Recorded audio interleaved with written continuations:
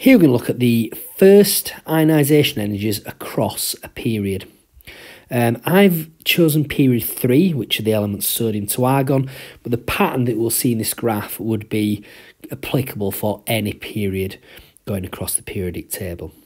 So we're going to have a look at the ionisation energies of each of the elements in period 3. So I'm going to start off with sodium, and the first thing we're going to do is write down the electronic structure of sodium. And we've always got to ask ourselves this question, is where is the electron being removed from? We're looking at first ionisation energy, so it's just the energy required to remove this one 3s electron. And again, this graph isn't necessarily going to be to scale, but the general pattern of the graph will be correct. So I'm going to say that it requires this much energy. Now let's see how much energy will be required to remove the electron from magnesium. So magnesium's electronic structure is as follows. And we can see the energy of the electron is exactly the same. It's been removed from the same energy 3s sublevel. So the shielding will be constant. The electron is of the same energy. So what is different between sodium and magnesium? Well, the difference is that magnesium has got 12 protons. Sodium has only got 11 protons, and as such it's going to require more energy to remove the electron in magnesium, so it's going to have a higher first ionisation energy. Both of them electrons are moved from the 3s sublevel, but magnesium's got a bigger nuclear charge. It's going to hold on to that electron more strongly, therefore it's going to require more energy to remove it. Let's now have a look at aluminium. Aluminium is 1s2, 2s2, 2p6, 3s2, and now 3p1. So we can see now that the electron in aluminium is removed from a higher energy 3p sublevel. Because the electron removed is of a higher energy, on average it is further away from the nucleus, it's going to require less energy to remove it compared to that of magnesium, and actually it's around there. It's higher than sodium because it's got 2 more protons, but it's lower than magnesium's. Okay, so when you're looking at the ionisation energy of aluminium, it should be higher than sodium's but lower than magnesium's. It's lower than magnesium's because the electron in aluminium is removed from a higher energy 3p sublevel compared to the 3s sublevel in magnesium. Let's now have a look at silicon, and I'm just going to write the shorthand. So it's neon 3s2 3p2. We can see that the electron in silicon is removed from the same energy sublevel as the electron in aluminium, but silicon's got a bigger nuclear charge, so it's going to be there.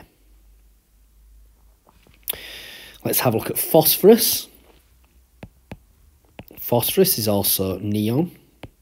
Remember that neon, by the way, guys, neon is simply just this here.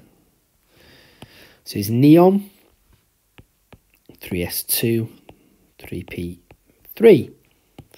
And again, the electron in phosphorus is being removed from the same energy sublevel as silicon, but phosphorus has got a bigger nuclear charge, so phosphorus we're going to say is about there. Now let's have a look at sulfur, which is neon 3s2 3p4. The electron in sulfur has been removed from a 4p sublevel.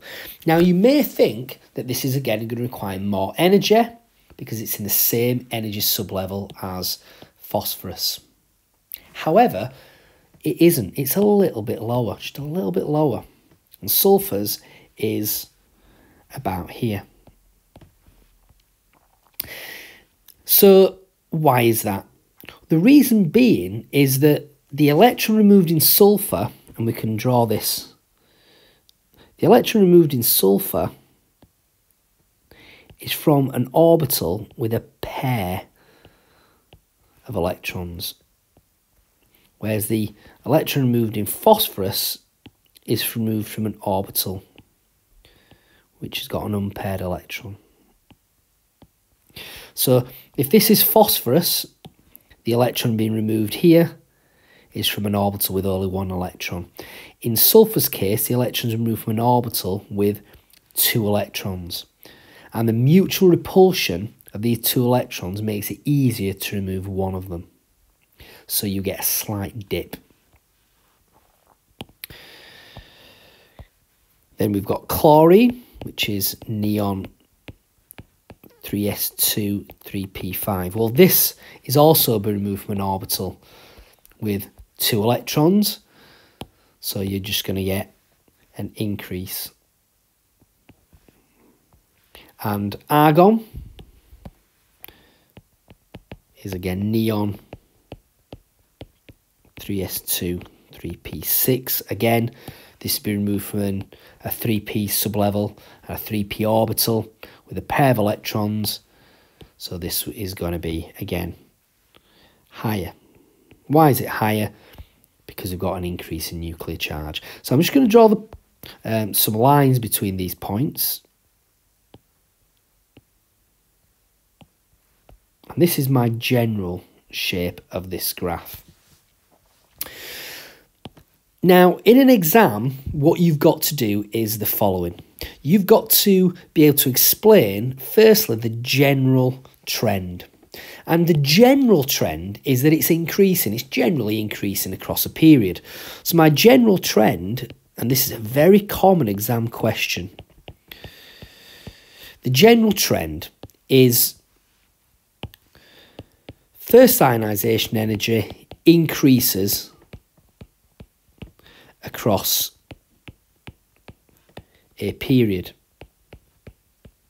Okay, in this case, period 3. That would get you 1 mark. You are stating the trend. Why is that? And simply, you need to remember these 2 bullet points. Why? Because as you go across the period, nuclear charge increases. And the second one is that shielding is almost constant. It's not exactly constant, but it's almost constant. Why? Because the electrons in each case be removed from the 3rd principal energy level. I'll just fill these in as 3p.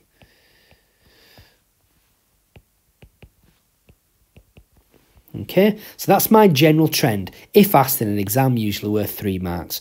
First one is stating the trend increases across a period. The second mark is for saying nuclear charge increases. Third mark, shielding is almost constant. Why is shielding almost constant? Because all the electrons will be removed from the same principal energy level. That is, if you have a look at the highlighted bits in yellow, they're all being removed from the 3rd principal energy level. There are deviations from this general trend. So we have a look at the deviations.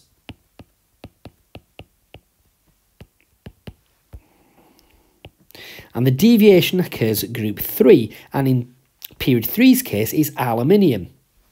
But you need to be aware that it would be any group 3 element would deviate from this trend. So if you're talking about period 2, it would be boron. So you've got a deviation from this general trend, deviation 1. The deviation at group 3, and you need to explain it in this way.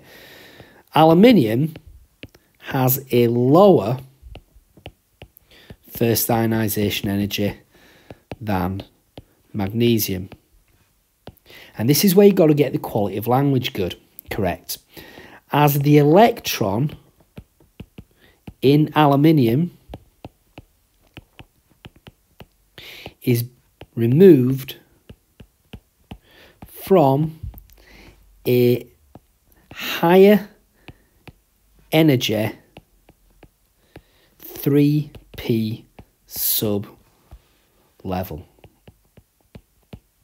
and that's compared with the 3s.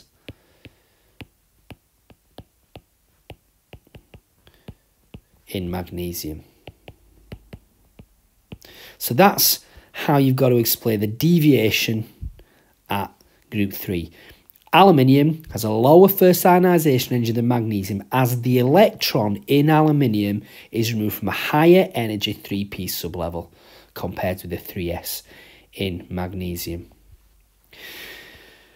You've now got a deviation again at group 6, and again it would be any group 6 element, and in this case it's sulfur.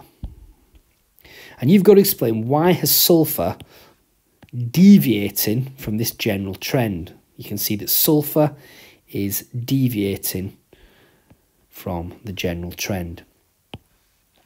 So you need to explain why sulfur deviates from the general trend. So sulfur has a lower first ionisation energy than phosphorus,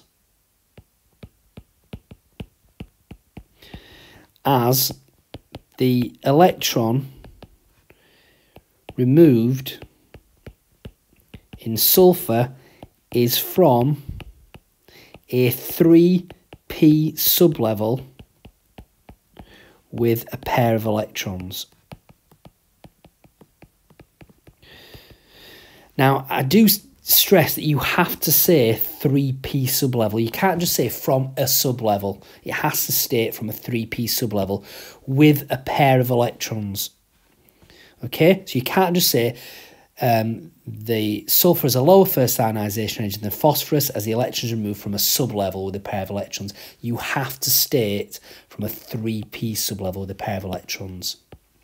You then say mutual repulsion makes it easier to remove one of them. These two electrons here do not really want to be anywhere near each other. So it's much easier to remove one which is paired up compared to one which is on its own. So you can see here we get our increases between sodium and magnesium, our increases here and our increases here can all be explained by the general trend.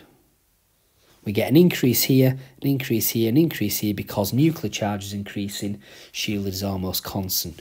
The deviations are at group 3, and again aluminium's got a lower first ionisation energy, it's deviating from the trend because the electron is now being removed from a higher energy 3p sublevel. This is the evidence for sublevels. You also need to know the deviation at group 6, which in period 3's case is sulfur, because the electron in sulfur is removed from a 3p orbital with a pair of electrons. Mutual repulsion makes it easier to remove one of them. Okay, so that is how you would explain first ionisation energies across a period.